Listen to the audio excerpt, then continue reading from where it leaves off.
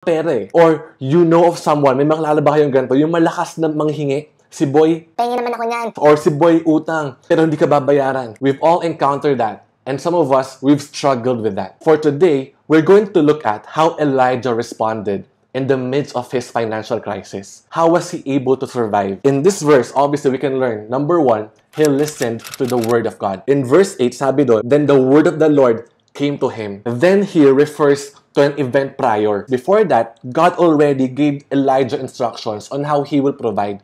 And many times, God proved it. God used the ravens to provide for Elijah. Unconventional.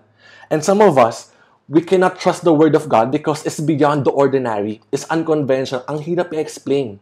And what we do, we choose to listen to the words of other people, their ways, their methods, kung ano yung trending, how other people are doing it. Are you willing to trust the word of God, even if the situation says otherwise?